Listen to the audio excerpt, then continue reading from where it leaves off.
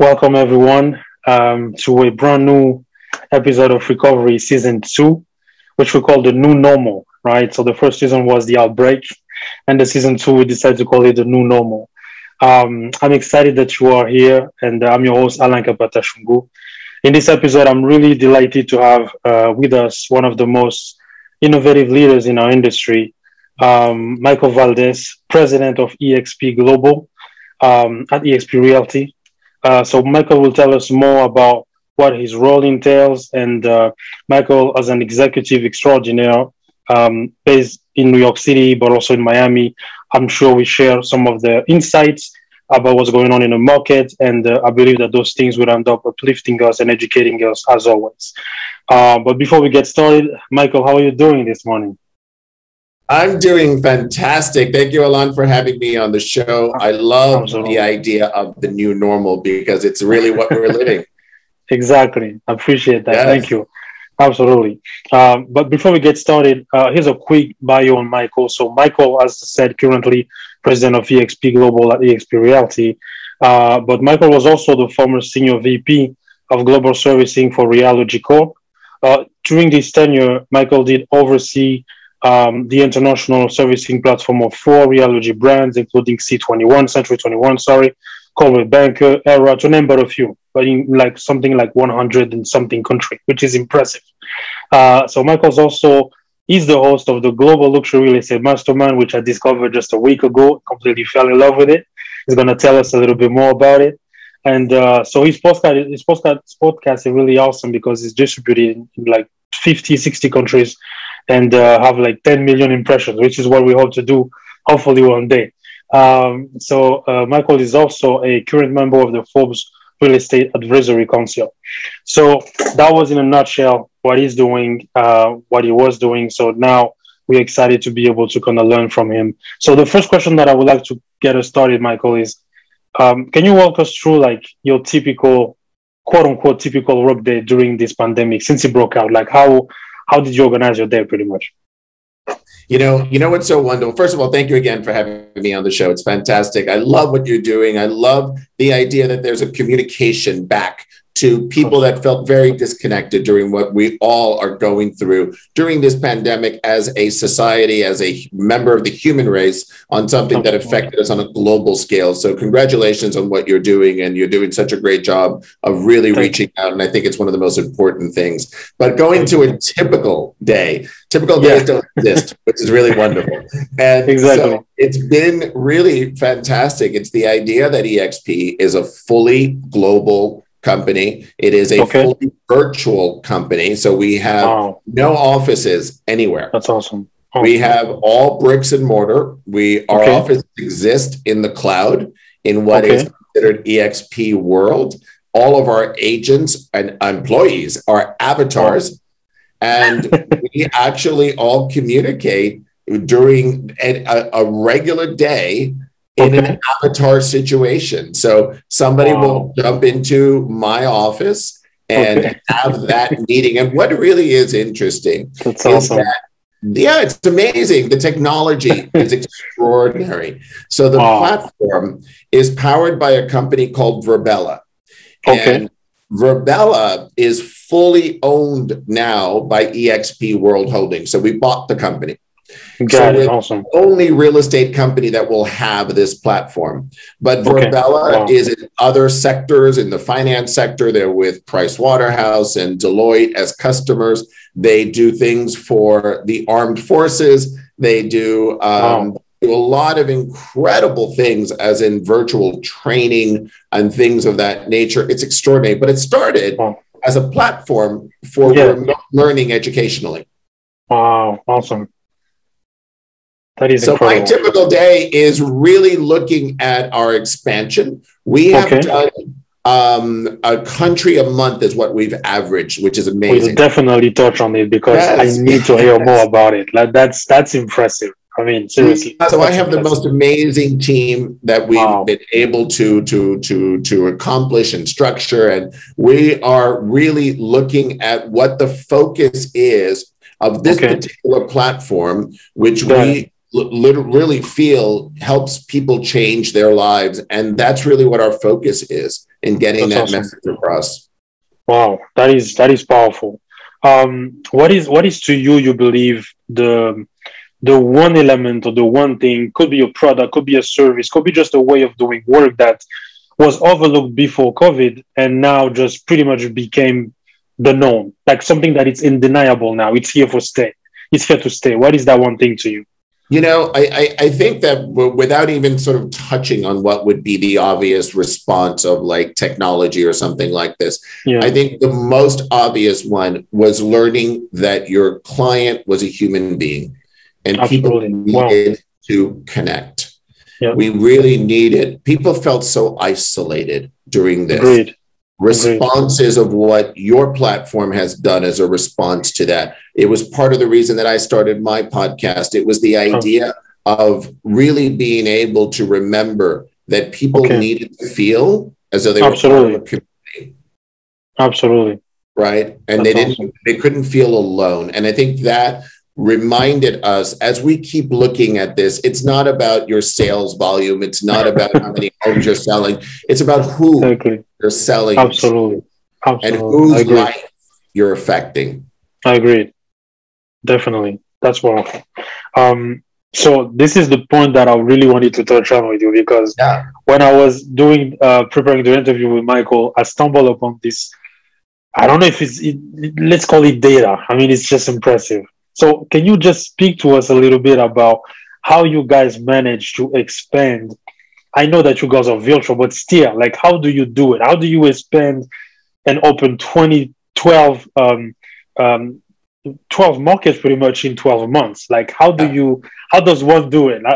Please get into the details as much as you can for audience, because that's something that's fascinating. You know, it was extraordinary, and I'm blessed to have an incredible team around me. We've accomplished something that has never been accomplished in our industry. Exactly.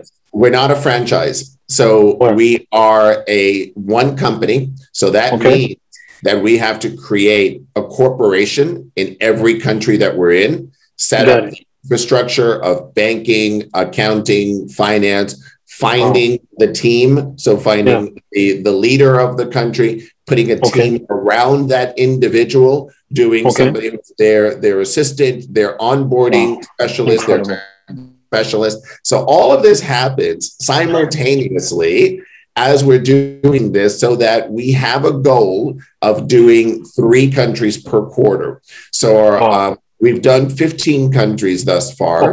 We opened Israel last week, and our next 3 countries is Panama, Germany, and Japan.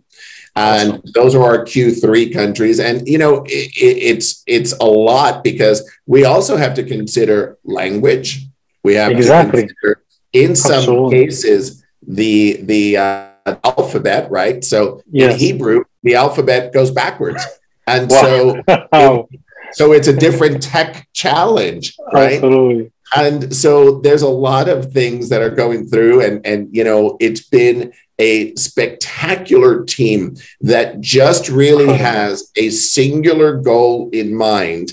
And the goal is not sort of like doing what's not been done before, because then that becomes the new normal, right? Absolutely. Absolutely. And so then your bar is like, you know, the word impossible doesn't exist within my team, right? Agreed. So it's just the idea of, well, let's just see what is possible and push ourselves to that point.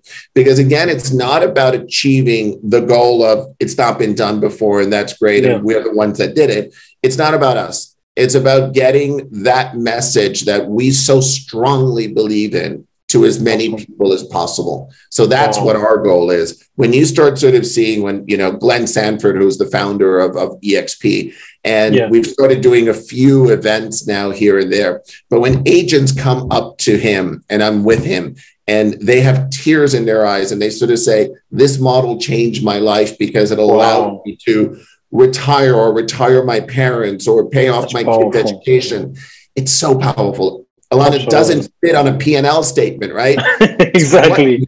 Right? It's why we do that. That's what's amazing to me. That is powerful, because I believe that actually what being in business overall, which is real estate, is all about. And the thing that I believe sometimes we forget, and because technology gets so exciting, which is a great thing, we forget that real estate has been, and will always be a human business first. That's right. So this is something that I believe that we just brush off way too casually. But when you hear a testimony like that, like the one you just shared, that's something that is powerful. And I believe that being able to sell homes and have clients, that's what it should be all about, being able to transform people's life, like for real. Because I know that in the startup land, we love to say it. And I sometimes feel like we are just really far from there. Yeah. But being able to really change someone's outcome in life by giving them those type of opportunity, I think it's powerful. It really, it's what it's all about at that point. Absolutely. Right? Absolutely. Technology is just a tool. That's exactly. It's exactly. It's completely a tool agree. To accomplish what we were just saying, to help somebody in their life. Absolutely. So to kind of follow up on that, just because I'm curious about this, did you get to go to all the 12 countries, or is it something that you've been able to not go there yet? It's all been virtual, but wow, a good portion of what we've done has all been during lockdown. Wow, right? So it's even better. It's all been during lockdown. So this has all literally been remote. The first country that we visited was a couple of months ago when we went to Mexico. And that was only because one of our top agents was doing a mastermind, and several of us were speaking at the mastermind to support him. And then we decided to do a smaller opening for EXP Mexico, which was one of the countries we opened last year. And we did a very COVID restricted sort of gathering of 200 people. But that was the first country we visited out of the 15 that we've opened. That's incredible.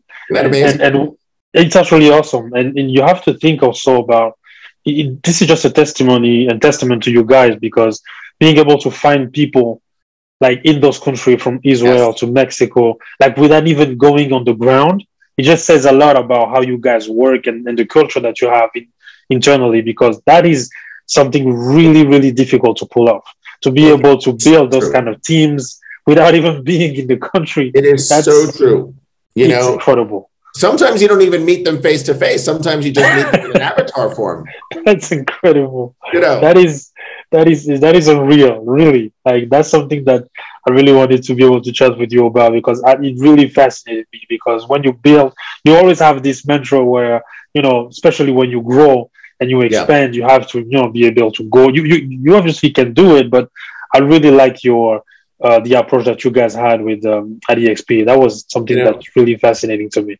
And then you put a lot of trust in those people, because you want to empower them, right? You want to empower them to go and build what their vision is too. So what's really interesting is that we want to remain very agile. So we have our core value and business plan, what we do. So we do very generous commission splits with the agents. The agent is the brand.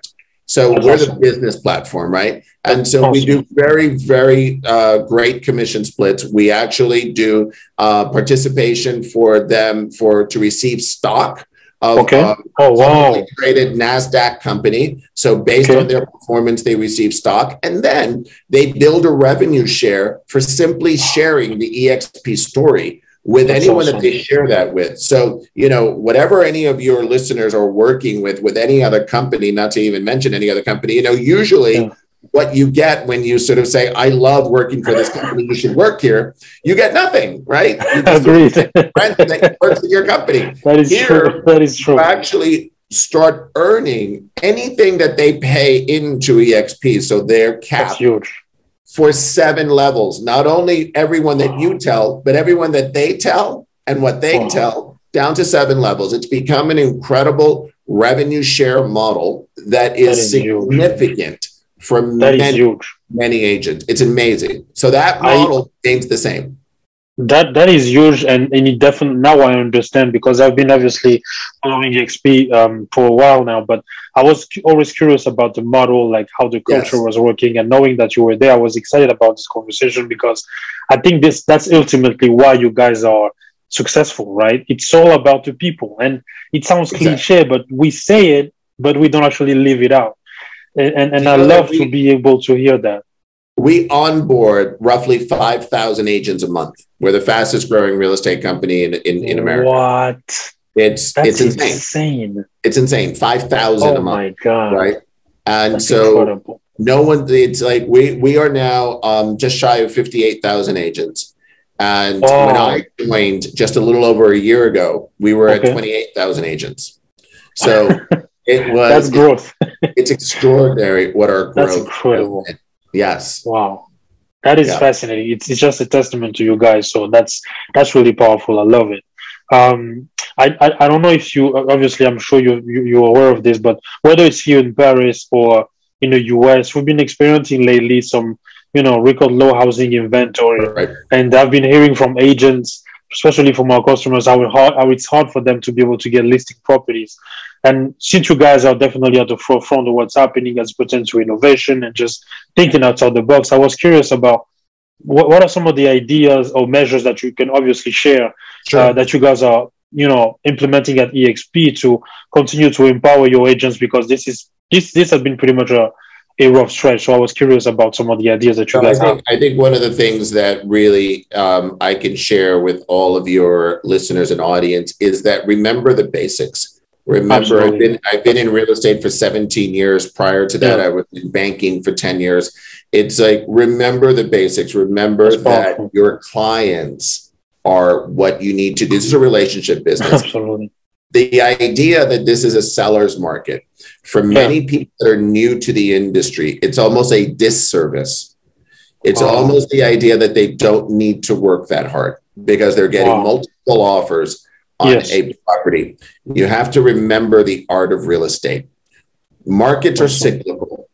When this becomes a buyer's market, and it inevitably will around the world, when this becomes a buyer's market, you're not going to have the skill set.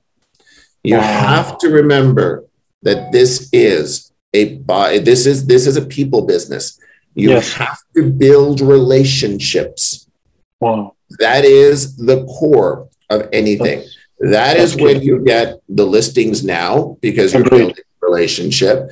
And that's when you actually are able to educate your clientele as to the changing environment of the market. Stay ahead of the market. Educate yourself. Understand what is happening around the globe. Understand where interest rates are. Understand what happens with the forbearance that happened during COVID for mortgages, that now the banks are saying, we want our 14 months of payments back, right? What happens with FHA loans that are now decided that they're going to extend the loan based on the forbearance. Understand what that means to the market, not just in the United States, but on a global scale, because you start sort of thinking about when we have the world is very small, right? Someone in Paris has a home in New York, has a home in London, has a home in LA, right? And so it's the idea that everything is interrelated. And the markets really, look what happened with COVID. It affected the entire world. Absolutely. Agreed. In different stages. So by the time COVID hit Europe last year, Asia was recovering. Wow. That's true. That's remember, true. So we start looking at what are the effects of what happens in Paris. If you're sitting in New York and you think, oh, it doesn't affect me, then you are mistaken. It does. Absolutely.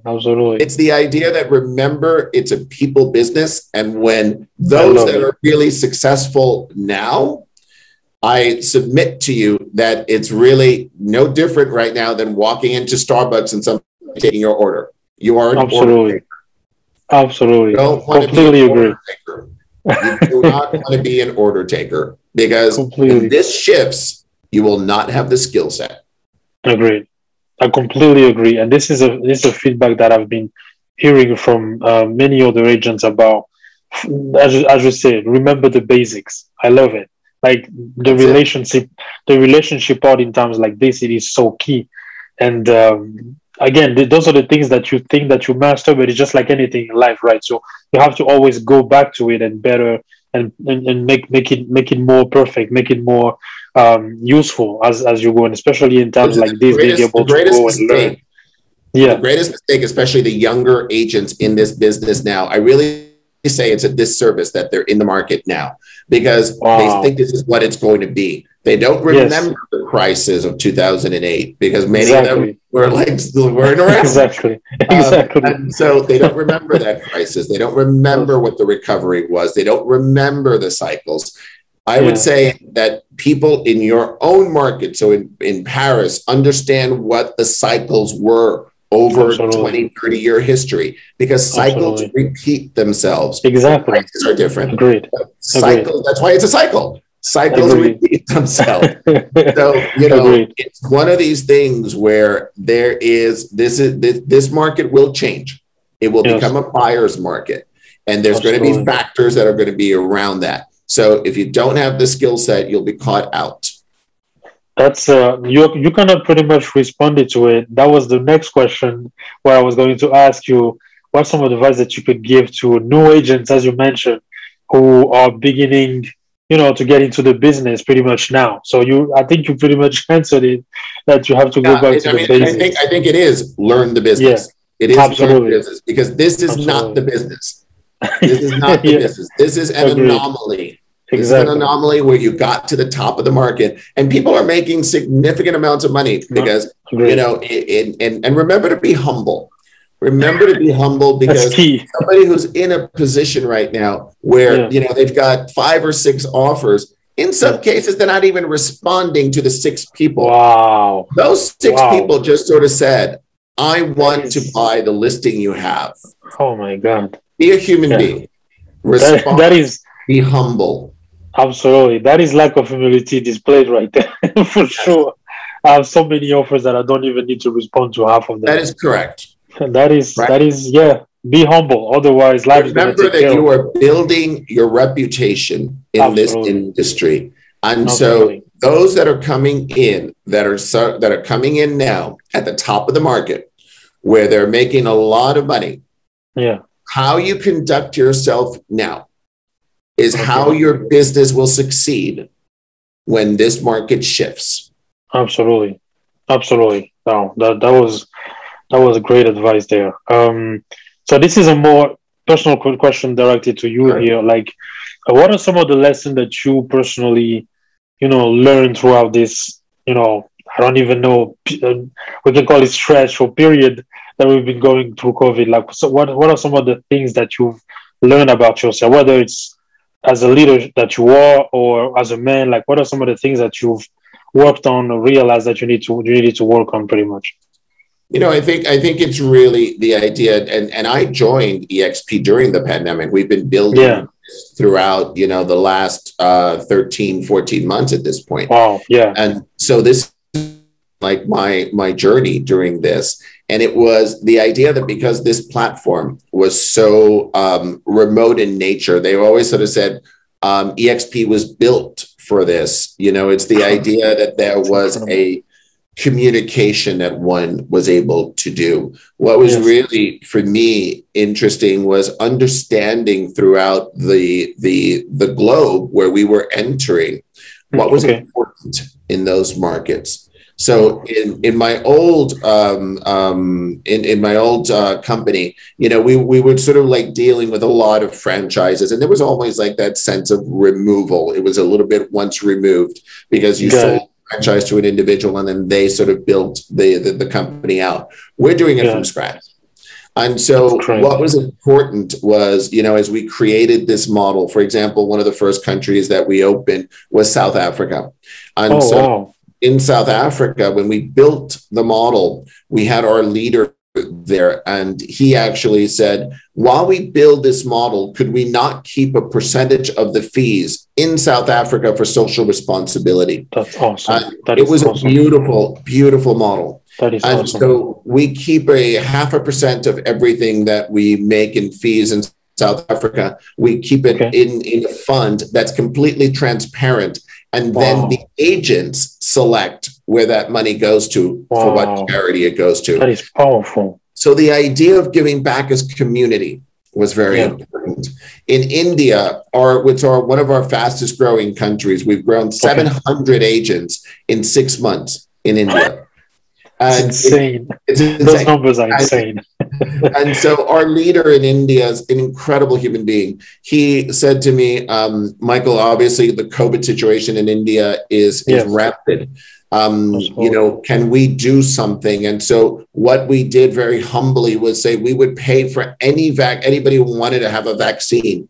Wow. In our community of EXP India agents. And so we actually pay for anyone who raises their hand and says, I want a vaccine, because in some cases they can't afford it. And so we'll pay for anything there. So it's about the health of a community.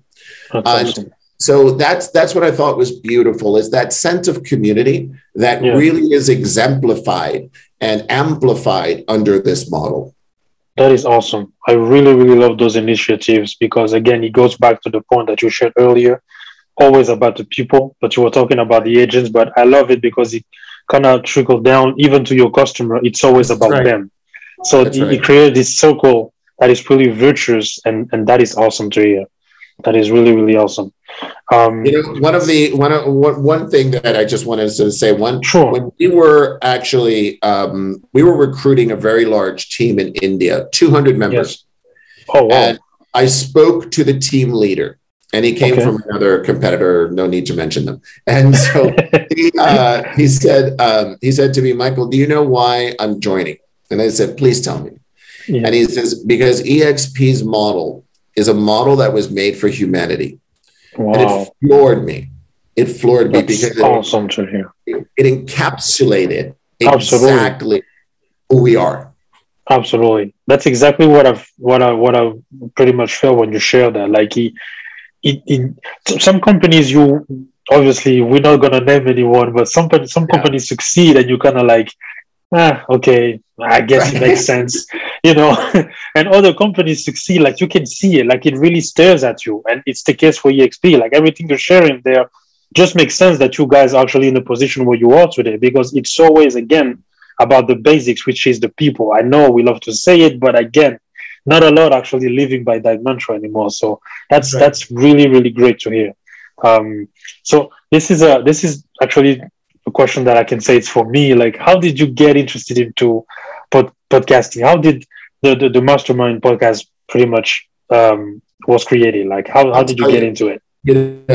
I love mentoring younger agents coming into the profession and sharing some ideas. And I was mentoring quite a lot of people, and I would always be available when somebody was calling. And, and then it sort of like you started getting much busier with things. And it was, and it was sort of ineffective to just sort of go and help, 2 or 3 people.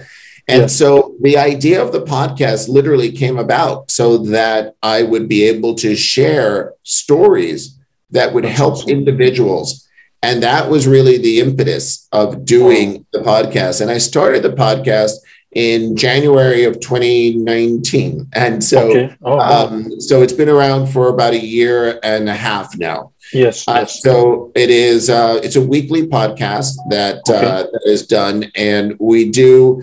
I've been in this industry 17 years, so I can get a lot of people on the phone, and so it's been that idea of sharing those different thoughts from different thought leaders from different parts of our industry. So I'll speak to successful agents. Ryan Serhant was a guest of mine a couple of weeks ago.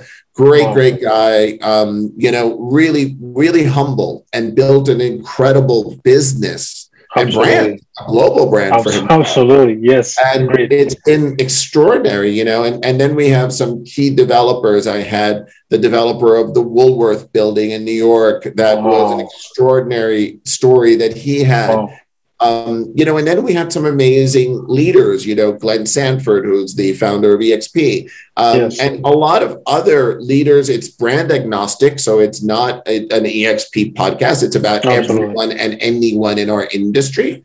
And we start having conversations and what's really great a lot is when you start getting the emails from the listeners that say, this episode helped me because of X and Y. And that's why I do the podcast, because it's a lot of planning for that too. It's a whole other Absolutely. And Absolutely. I have a very talented team that does the podcast promotion and the post production, and I couldn't do it without them. They're fantastic. So it's all about doing. You can't do anything yourself. You have to always do it in community. Absolutely. I for myself discovered the podcast like a week ago, and I've been consuming that. So I'm gonna put the link definitely when we premiere this video, because I think it's awesome. It's been really interesting to be able to hear some of those stories. So I highly recommend you guys to. I've added a YouTube channel now a couple of months ago, so that everyone can actually sort of see the video portion too, because most of it is it's all been audio, but now audio, the video. And so if your listeners want to subscribe, that'd be wonderful, because there'll be a lot of things there. Absolutely, I'm definitely gonna share that when we premiere the video for sure. So to kind of finish us off, Michael, what are some of the projects that you are currently leading or working on right now? So as I mentioned, we've got the next 3 countries in tow. So we've got Panama, which will be opening in July. We have Germany in August. Oh, wow. We have Japan in September. So those are really great. And then we will be announcing our Q4 countries probably around August time. And so it is, it's exciting. What we're doing is super exciting. We're doing some wonderful community things as well. EXP has committed to building 100 homes in Mexico this year for underprivileged families. Huge. That's huge. We're doing it with a charity called New Story. It is, so those things really excite me as well, because it's really what we're doing for the global community. And that's what excites me right now. Now it's sort of like, listen, at this point in my career, it's not about the money. It's not about, the little sort of like things you do. It's about how many lives you affect. That's powerful. Completely agree. I love it. Thank you, Michael. That's wrap for this week recovery of this week recovery with Michael Valdes, EXP Zone. You can catch this episode as always on YouTube and on all platforms streaming podcasts. And remember, in the recovery, don't just get back to the same place, but strive to get to a better place. Thank you, Michael. It was a pleasure. Thank you so much. I appreciate you. I really appreciate your time today. Thank you for making this, and thank you for what you're doing. And looking forward to be able to travel. Yes, I appreciate that. Thank you very much for the time. And I'm gonna obviously let Danielle know when the episode is gonna premiere. Awesome. And then I'm gonna put, as I said, the link in the description and everything. And hopefully, when we get back to traveling again, if I'm in New York, I would love to be able to sit down for coffee and be able to meet with you. Absolutely. Thank you. Have a beautiful day. My pleasure. Have a beautiful day too, Michael. Thank you very much.